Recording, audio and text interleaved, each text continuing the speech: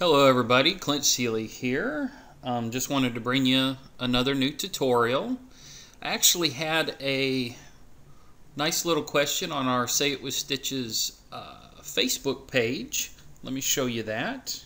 We'll go out to the Say It With Stitches Facebook page and we scroll down. We can see here a gentleman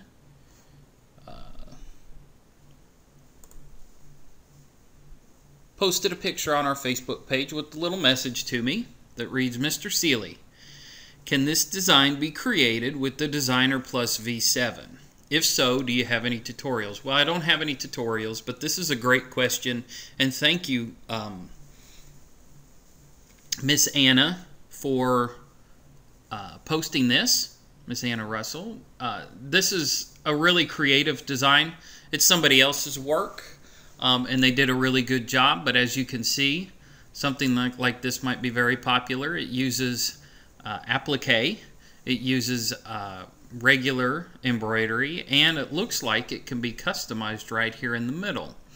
Now this question gave me a little inspiration to show you how to design something of your own following this theme, and the techniques that I can show you will allow you to create something exactly like this. I'm going to do something a little bit different, but almost, as far as inspiration goes, almost exactly the same. So I said here, yes, this can be done. I don't have any tutorials. Well, after today, we will have a tutorial for that, and I will post that on there for you, Miss Anna. So let's close this out. And let me minimize the Facebook page for Say It With Stitches, and let's bring up the BERNINA Designer Plus software. So, as you all may know, I really like to work in the art canvas when I'm creating things. The more and more of my tutorials that you'll see why. And the inspiration for this design can easily be done using a few of the really cool tools available to you on the art canvas side. So let's switch on over to the art canvas here. And here we are. We're in art canvas view. Now I'm going to change my document size to maybe 6 inches wide, and we'll do 4 inches tall. Then I'll zoom in a little bit. It doesn't have to be perfect. You don't have to do that. But I don't want to make this too complicated. I want to make this, I want to reduce as many steps as possible and just bring this idea to you. So you only have to watch it once or twice, or maybe pause it while you're trying to do it on your computer, pause it while you're playing this video on your iPad or on your TV if you have a web smart TV, and follow along.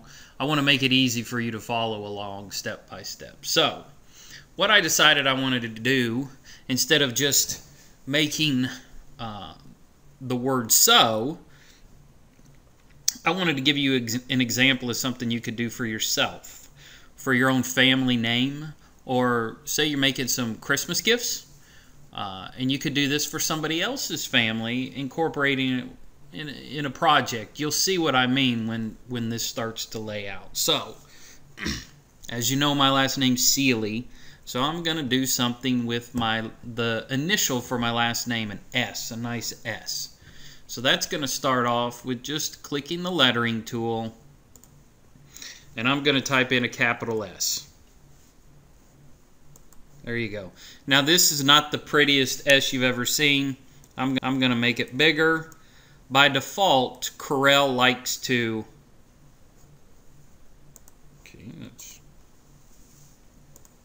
By default, Corel likes to just use the regular Arial font.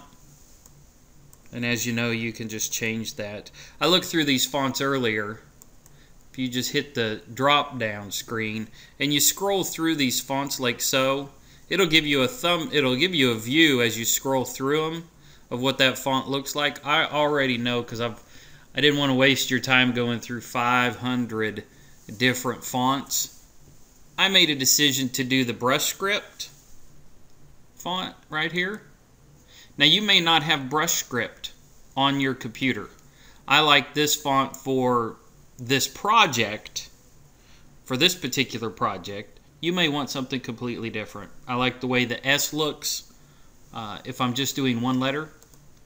Now if you don't have brush script, let me show you again. I've showed this in other tutorials, but I'll do it real quick. Let me show you a nice little website that you can go to, dafont.com. If you go to, or I call it dafont.com, you can see there are tons of different types of true type fonts. And you could, at a glance, say you wanted to look at something that was like a brush script or whatnot. Under their script fonts, they have different categories. So I'll go to brush. See, I clicked brush. And I just want to see S's. So I'm going to do a capital S. I want to show 50 fonts and show them to me in a large size. Submit. And you can see, you can just scroll through real quickly and see all the different types of S's, or whatever your last name is. You can see all the different types of fonts. This is very similar. This is a kind of brush script. This is very similar to what I have on the screen in my Corel Draw right now. But you could literally spend hours on this website going through different fonts, and then you just download the font here. Of course, then you have to unzip it, find it in the folder, and install it to your Windows directory. If you have a newer Windows operating system, it'll do that automatically when you right-click and hit install. Then you restart your embroidery software, and it has been installed in your TrueType font library. If you want directions on how to do that specifically, I do have another tutorial somewhere, so you'll have to flip through them on my YouTube channel on exactly how to download and install TrueType fonts so you can use those dudes. But let's get back to the tutorial. I don't want to waste too much time on that. So here we are. I have a nice S. Let me turn that a more appealing color. I like blue. Heck, I like blue. So there, I've got the S. Now I want to create the middle section to where I can type in, for my purposes, the Sealies. Okay, if your last name was, say, Williams, this would be a W, and you would be putting in either Williams or the Williams or the Flintstones, so on and so on. Okay? I'm going to show you a new tool today, maybe one or two that you haven't seen before.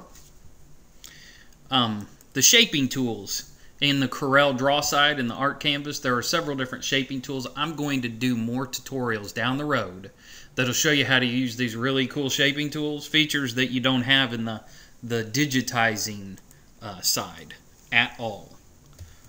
So, next thing I want to do is I'm just going to draw a vertical rectangle right here.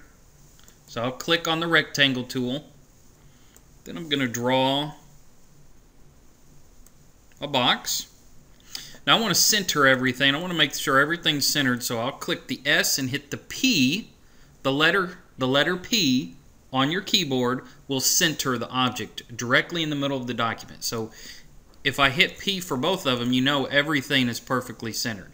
Now to get a preview of what this S is going to look like without this section there, colorize it. I'm going to take the outline off for now. So you can see, here's kind of a mock-up of the way the S would look, and then I can, just to give you another example, the Sealies. I can drag and make this dude bigger, and I'm going to put that in the middle of the document. And you can see, this is kind of giving you a look of what the finished product might look like. So before going on too awfully far, you can create a mock-up in the Art Canvas side in Corel and see, okay, yes, I like the way this looks, or I like this idea, so let's turn this into embroidery, or embroidery applique. That's what I'm going to show you, how to turn it into embroidery and then how to switch it to applique.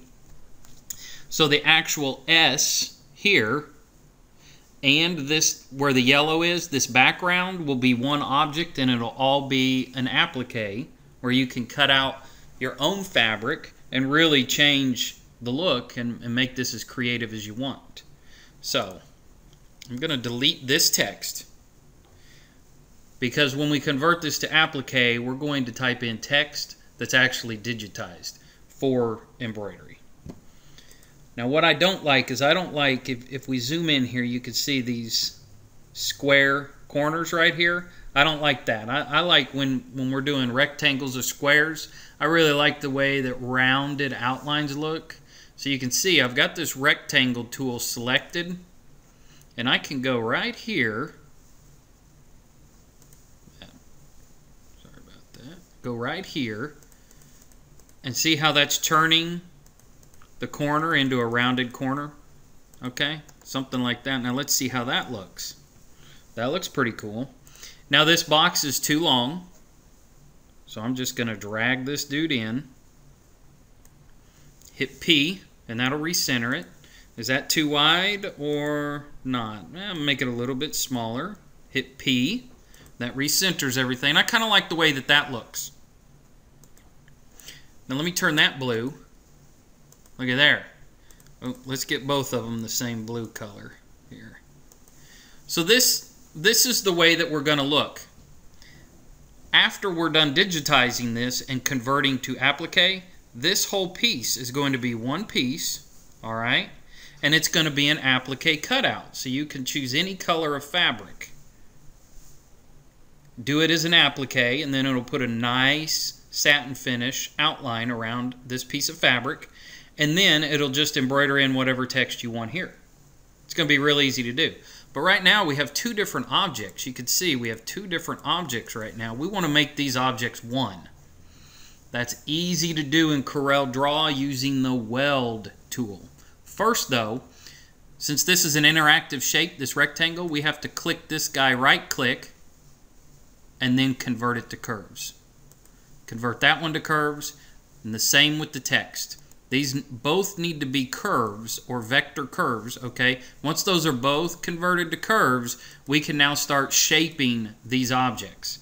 And if you just make sure all of these are selected, so both shapes are selected, when both shapes are selected and they're curves, we're going to have some shaping boxes pop up, as you can see here.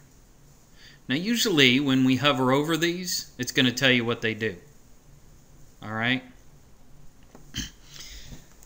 For this example, I really wish when I was hovering over this it would tell you what you want it to do. But for right now, what we're going to be doing is going to be using simply the weld tool, which is that guy right there. So if I click on that, now, you see, we have one curve, one shape. And if I put an outline around this, so I'd right click on like the red, if we put an outline on this, and let me kick that up to 4 points, you can start to see what the outline around this object is going to look like. That would be the satin stitch finish for this applique object. And then this would all be the fabric of your choice. And then we would be putting the Sealies, or whatever name you want, in this area right here. Since the digitizing software, since V6 has a really good outline function, I could do it in the art canvas side, but I'm not going to. So I'm going to disable the outline. So you would just right click that clear box that has the X right there. Okay. And now all I'm going to do is size this guy the way that I want it. It's like 3 inches high right now. Let's do 4.5 inches high. So I'm just going to drag this until you see it get up to about 4.5 inches, which is about right there. I'm going to hit the P on the keyboard to recenter. Okay. And I'm just zooming in using the trackball on my mouse, that little wheel.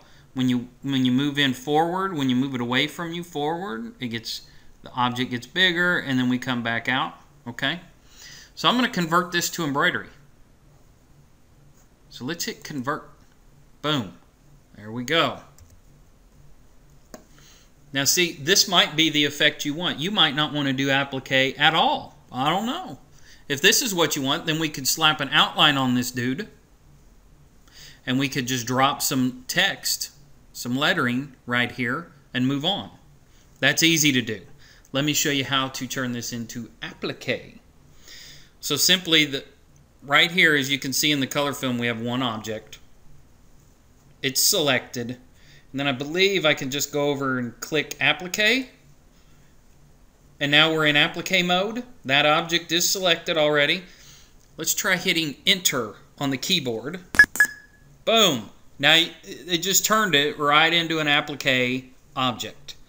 Now you're not seeing any fabric here, that's fine, but if we move back over to the color film, you're going to see, look, your Applique object is there.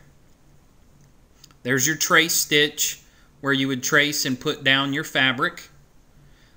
Then there's your tack down, and there's your satin finish. So there we have an applique object. Now what you might want to do, an easy thing to do, you can't do it right from here. After we're done, you can save this dude as a EXP or a DST, which is going to go, that's what's going to go to into your embroidery computer. But then we could reload it. After it's saved as a DST and EXP, whatever, we can then reload it in the embroidery software, and then we can select just one of these objects. This cut line right here, or this tack down, or not tack down, trace line. You could select that by itself and save it. Open it up in your cutwork tool if you wanted to, or in your cutwork software, and make it an actual cut line. Then you could have your machine cutting out all the fabric using Bernina's cutwork tool. It's a more advanced feature, so I'm not going to explain it in the scope of this tutorial. I just want you to know it's possible. Once we get to this point, yes, we can export a cut line, open it up into the Bernina software where you can make a cutwork shape. We could absolutely do that. So here we've got our applique element, and then simply I'm just going to go back to the lettering tool.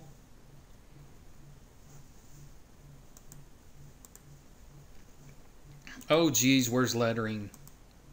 It's Friday. It's right. I was looking right at it. So here we got lettering, and now we're going to use, for the Sealies or whatever family name you're going to use, we're going to use actual font that is designed for embroidery. So can't even spell my own name today, folks. This is totally funny. Sealies. Hit enter, and then place that dude right there. That might not be the font that you want, and that's fine.